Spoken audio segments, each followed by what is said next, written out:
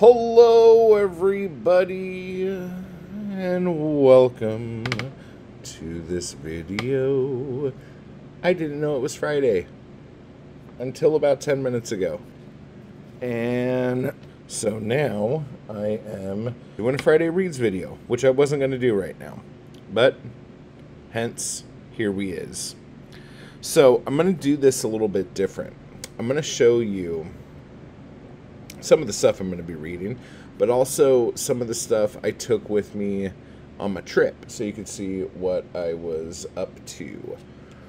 Now, first off, let me start with these. I am going to be reading and rereading and rereading a couple of chapbooks. These guys right here, because these are coming out this month, and I need to go through them and make sure that they are perfect and that there are no problems with them at all. So Bunny Wild's The Potato Manifesto and my Los Angeles. So I need to go through, and a lot of times I'll edit something, I'll edit the fuck out of it, I think. Print it out, and then after I print it out, I find all these fucking mistakes. So, I'm probably going to do that. Another thing is, the new Blood Rag, which, I'm not even going to show it to you guys yet. Because I already found something on it. The second I printed it out. Like, it was seriously, like, I printed it out while it was in the printer. I saw something, and I'm like, oh my fucking god. So, I'm going to need to fix that. But, back to normal Friday reads and what I took with me on my trip. Let's get into it. So one of the things I took on my trip, which shouldn't be a shocker to anybody, is Conspiracy Against the Human Race by Thomas Ligotti. As you can see, that's how far into the book I am with notes, and there's still quite a bit left.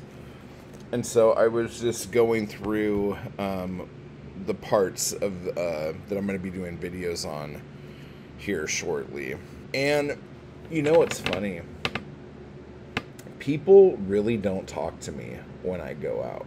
The people who do end up talking to me, it's usually such a weird fucking thing. Like, when I go out with people, like my friends and stuff, the women will always say how weird it is that when they go out with me, nobody approaches them. Whereas if they were to go out with other people or by themselves or whatever, motherfuckers come up to them all the time and talk to them. So sometimes that is a nice break for people when they're hanging out with me. But other times, I think especially in social situations, it's really annoying. Because for some fucking reason, I go to a fucking place, even a place like that film group I'm a part of. Like, I'll go to that thing, and like maybe two people who I've known for years will come up and talk to me. But pretty much other than that, like, nobody approaches me. And there obviously have been exceptions to that rule. And I'm probably just as bad, because I could probably be going up and talking to people too. But it's fucking hard work, dude. I'm not the most social person in the world. So anyway, the reason why I'm telling this ridiculously long fucking stupid story is because there were a bunch of us, like, when you go to the pool, like in the video you saw, there was the pool that had like the chairs in the pool, and the bar was right there. There's another pool that's like just like a big ass fucking pool with no bar, no nothing. We went over there to like kind of swim and just like hang out or whatever. But there were so many people there by that point, getting like the lounge chairs was like impossible. And we could find like 2, maybe 3, but like that's it. Unless you wanted to be like way on the other side of shit, like not anywhere near the pool. So we were kind of like taking turns, like using these lounge chairs. that we found right next to the pool. I think there was only 2 of them. There were 2 of them, and we were taking turns, and there's people everywhere, whatever. So I'm in the pool. I get out of the pool, and nobody's talking. So I'm like, okay, cool. I sit down on the lounge chair. The second I sit down, the people to the left of me start trying to have a conversation with my buddy sitting on the other side of me. And I'm like, oh God, no. Oh, like, no. And it was, I honestly don't even fucking remember what they were talking about. So, like, I, like went through my bag real quick, found my glasses, and I pulled this out, and I was like, as soon as, like, other humans started talking, and I'm like, okay, can't they see the name of this book? Can't they see the, like, don't they know that, like, no one's supposed to be talking to me? Like, don't they understand? Like, I did this whole fucking thing, and sure as shit, like, within, like, a minute, the conversation was done. They were going about their business, and I put the book down and took my glasses off, because I actually did try to read it while they were talking, and, like, I couldn't concentrate on anything. I was just like, why the fuck are these strangers talking to me? Or talking towards me? Like, are they expecting me to engage in this conversation? That's fucking crazy. I'm not wearing a shirt. I'm in a little tiny, underwear bathing suit thing. Why would they be talking to me right now? I'm soaking wet. Have they no shame? I don't fucking know. But, yeah, so I took that and tried to get some reading done in it, and I got a very small amount.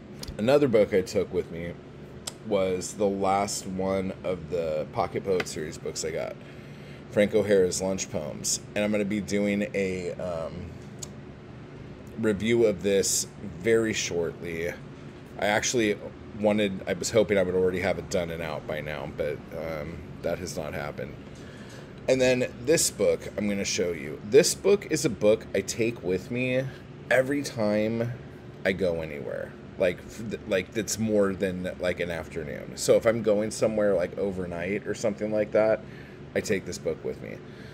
And I think the only reason why, well, it's not the only reason why, but the main reason why is because it fits in this one weird pocket I have on my backpack. But The Mathematics of the Breath and the Way, on Writers and Writing by Charles Bukowski, with this lovely R. Crumb cover. This book is great. Mainly, it has a few different sections in it.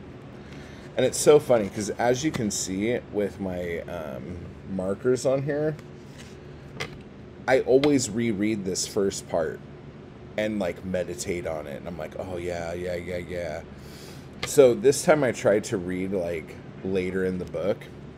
Okay, so basically, you have a great introduction by David Stephen Cologne. And then you have Bukowski's manifesto upon mathematics and the breath of the way. It's really good.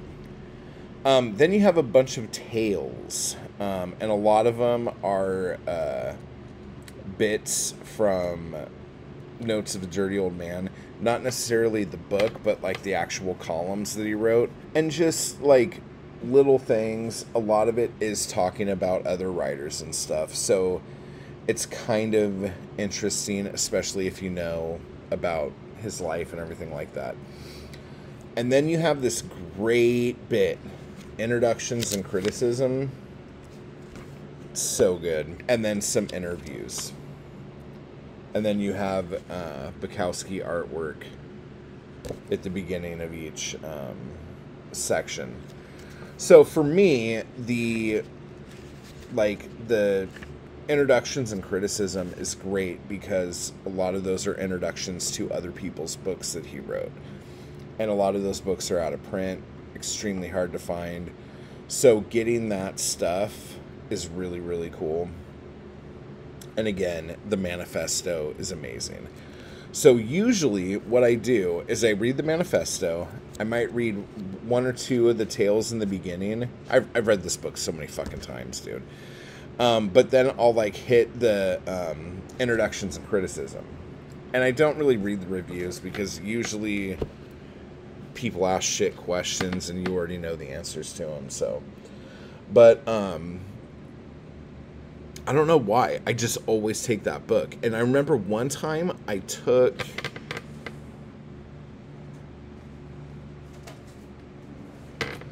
The Bell Tolls for No One. And it was where was I fucking going? Can't remember where I was going. I was flying somewhere. I was on an airplane. And there were, I think, two or three stories in this book of him on an airplane. And I was drunk. I was drunk on an airplane because I'm freaking out about being on an airplane. I don't like being in a narrow metal tube thousands of feet in the air. I'm claustrophobic at the best of times, and now I'm being hurtled through time and space in a toilet paper roll made out of aluminum foil. Like, none of this sounds appealing to me. And I'm reading a bunch of stories while drunk on a plane about him being on a plane. And for some reason, that just made my whole life flash before my eyes, in the sense of I thought I was tempting fate. Being on a plane, scared, thinking I'm going to die, reading stories about a dude on a plane who is also afraid.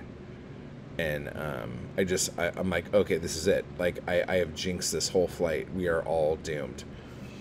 But, you know, I'm here talking to you, so obviously that didn't happen. But when you are claustrophobic and intoxicated, you say and do stupid things. So anyway, so that book also fits nicely in the pocket that I'm talking about. And you guys are like, that's just a fucking normal size paperback. Of course that would fit in the pocket you're talking about. It's not just that, it's the width of this. A lot of mass market paperback size books are either half the size of this or twice the size of this. And when I put the smaller size books in that pocket, they end up like getting like bent, or like I notice little creases right here, and that freaks me out.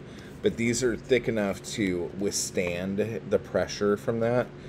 But also, the bigger mass market paperbacks I have don't even fit in the pocket.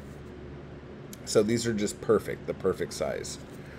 And so yeah, this is one of my go-to books whenever I'm doing anything. But I don't know. So those are the books I took. That was most of the reading I did. And yeah, so with that said, I'm going to be reading more of the Thomas Ligotti book. I'm going to be reading some H.P. Lovecraft. I'm going to be reading the chapbooks. That might be it, unless I get that package in the mail today. If my book comes today that I ordered, all plans go out the window and I start reading that. But because of the heat wave in Los Angeles, my mailman is what we are now calling much slower. I don't think the mail got here last night until 9 o'clock at night. So, anyway, what are you guys reading this weekend? Do any of these books sound good? Have you read any of these? Are you looking forward to these? Because you fucking should be. Let's just be real here. So, yeah. So I guess I will see you guys later. Bye-bye. I just want to give a quick thanks to those people who make these videos possible. Anarchy Crew and my followers on Patreon. I appreciate the hell out of you guys, and thank you so much for keeping me going to keep this content possible. You guys are awesome. And if you'd like to join the crew or the Anarchy Crew, just hit the join button beneath this video. And if you'd like to become a member of my Patreon, you could run over to the link down below to do that as well. Thank you.